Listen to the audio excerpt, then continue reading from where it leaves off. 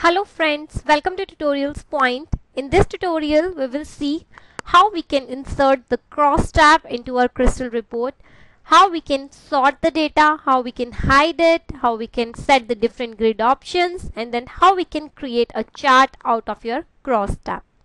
So, I will go to the remote desktop where I have the tool. Here, if I go to the insert tab, I have this option of inserting the cross tab. If I go here, it will ask me to add the data to the column, row, and then what value I want to show. Let's say if I want to show the store name in each state, and here I will select the store name. Here I will select the city. So what I want to show the distinct count of store name by state and then by the city.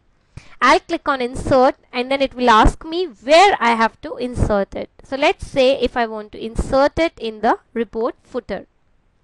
So here I can see that it is added, this cross tab is added into my report. So cross tab is used to display the data that is grouped or totaled in two directions.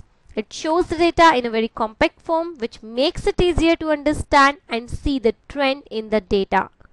For example, like if you want to see the quantity sold by the customer in a particular region without cross tab, it shows the data in the spread out form.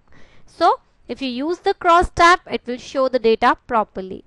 So you can add the multiple number of attributes in the rows and columns by clicking on the plus sign. So let's say if I go here, if I select it and if I go to the edit cross tab, here in the cross tab, if I want to add more attributes to the columns, I can simply click on add and I can add the more attributes. Similarly, I can add more attributes to the rows and the total as well.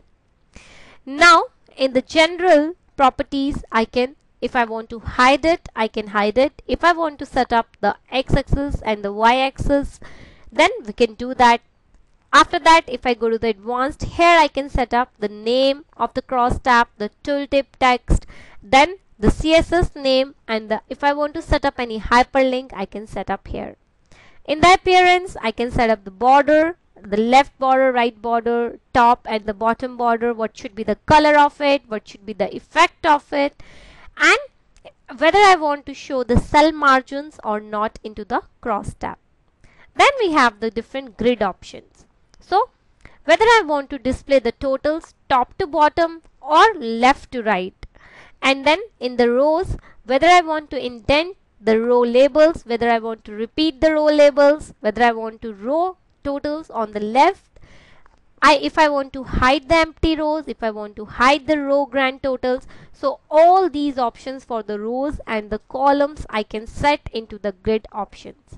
Then if I want to do any advanced calculations, so I can just add the custom calculations for my cross tab. Now if I want to set up the particular value of the column of the cross tab, I can simply select only the column and then I can go to the format cross tab column. Similarly, now if I go back and select my chart, if I right click here, so here if I want to sort the values, so I can click on the sort and it is asking me whether I want to sort the values by row group or by the column group. So if I want to apply it by the row group, it will click on this and it will add a sort by city. Similarly, if I go back here, if I right click here, I can also create a chart from the cross tab data. Let's say if I want to create a chart from it. So here it has inserted the chart.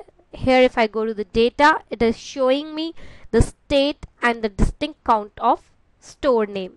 If I go to the page mode here, it must have created a chart based on this cross tab data.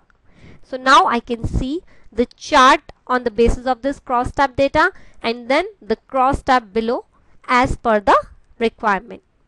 Now let's say if I want to delete this chart because I don't need it, and if I again select my cross tab and right click on it, so here I can also create a pivot based on this data. Let's say if I click on this, so automatically it has created a pivot based on my cross tab. Now if I want to move it if there are more than one element in your report footer, so you can move it up and down based on your requirement. Then if you want to delete this cross tab, you can simply click on this delete and it will delete your cross tab from the report, and you can again resize your report footer so that it should look nice. So I can scroll down and I can move it up so that it should show it with the proper size. So in this tutorial we have seen how we can add the cross tab, how we can format the cross tab, how we can edit it, how we can create a pivot based out of it, and then we have seen how we can create a chart based on the cross tab layout. Thank you.